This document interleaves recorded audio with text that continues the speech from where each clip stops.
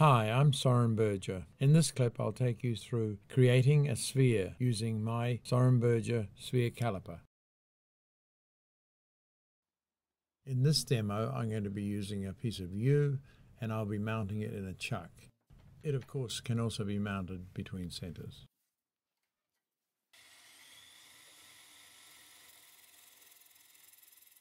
So now we just true up the cylinder.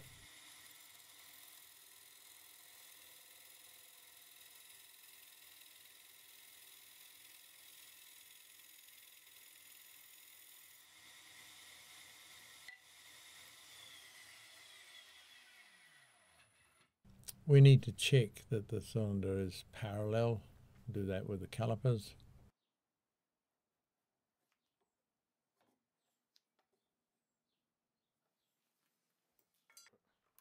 Looks like that end was a little small, so we'll take another cut at this end.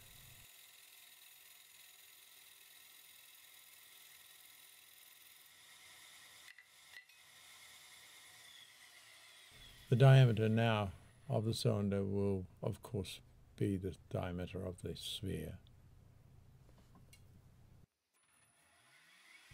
Now to define the right hand end of the sphere, we take the parting tool and make a 3/8 of an inch incision.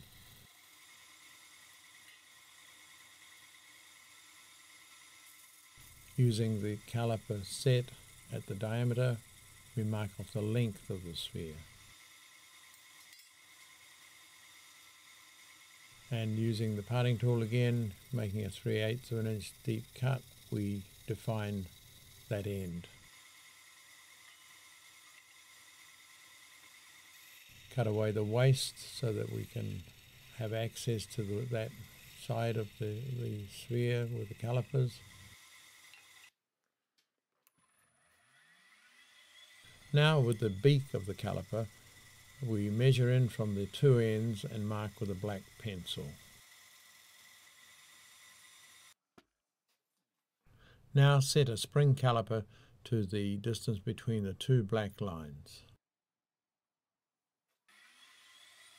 And now taking the parting tool and the spring calipers, we part into the diameter set on the caliper. We do this at both ends, creating tenons which will give us the measurement that we want on the side.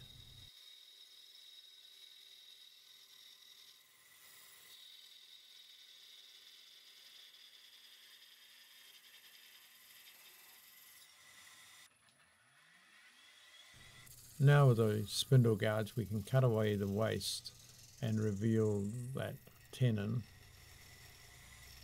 Be careful not to take any more material off. And we do the same on the other end, revealing the tenon there.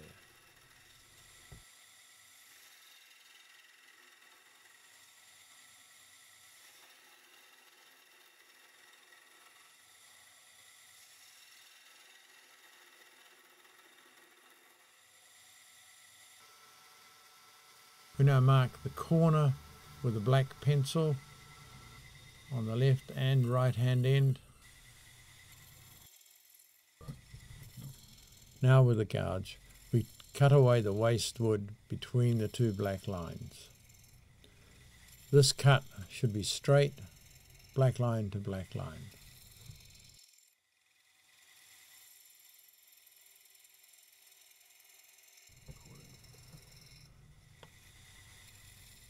So as this progresses, the more accurate the cuts are at this stage, the more accurate your sphere will become.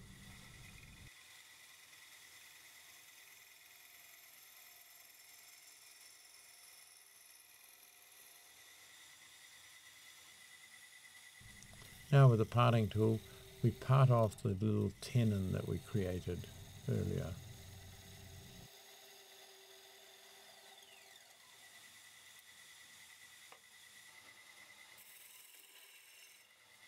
Now we do the same process on the other end. We cut away the waste wood between the two black lines. Again, I emphasize accuracy leads to a good sphere.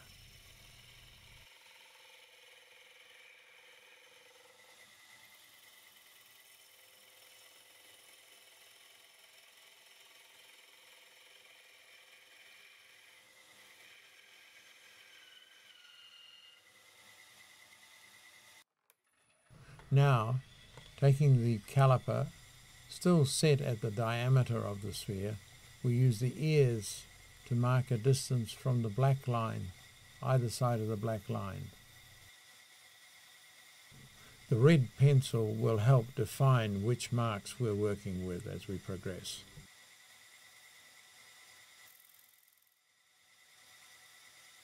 When we get to the other side, we can reset the caliper and use the longer legs. It will make it easier to make these marks.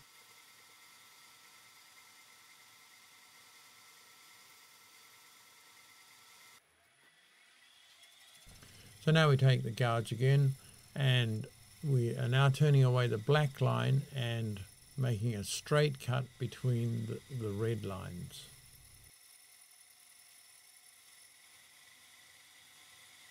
Accuracy again is essential. You should be cutting away about half of the red line.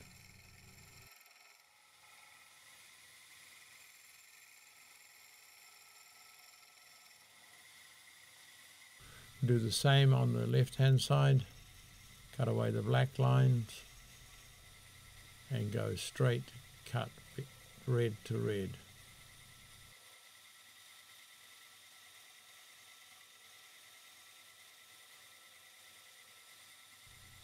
In the bottom corner here, the black line you can see in the corner, so it's a little bit of a judgment when it's attached like this.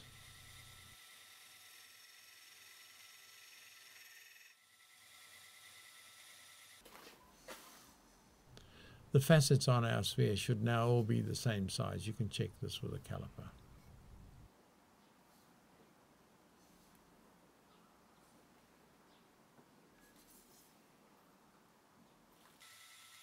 Now taking the black pencil, we want to judge the center of each one of these facets and mark it on there. You can do that either by judgment or by measurement.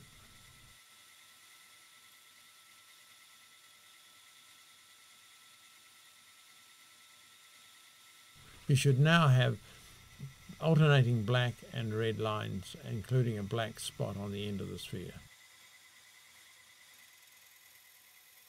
Taking a gouge, we are going to make the final cut, which is a curved one. And in doing it, we take away the red lines and we cut the curve from black line to black line. The best way to make this curve successfully is to start at the red line, take a small cut there, and then progressively come down to the black lines in that same curve.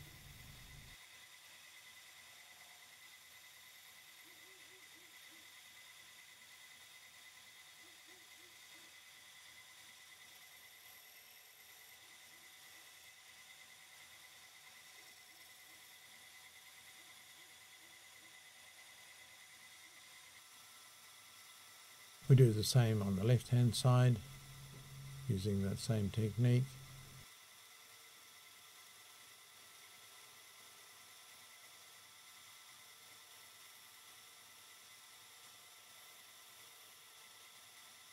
The black lines represent the surface of the sphere, and these will be removed in sanding.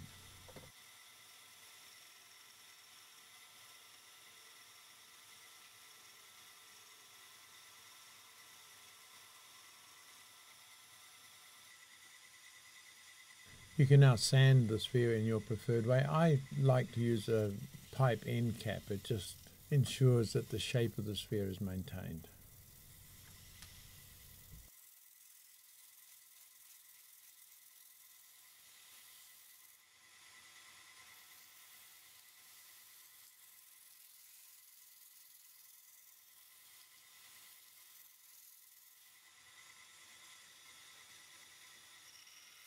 We can part the sphere off, and we can rechuck that in a vacuum chuck or a jam fit chuck.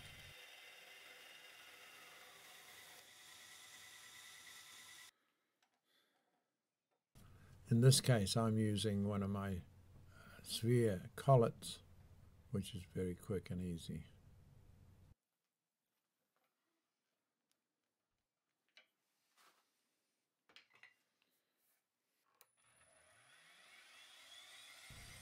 So now we turn off the remaining tenon.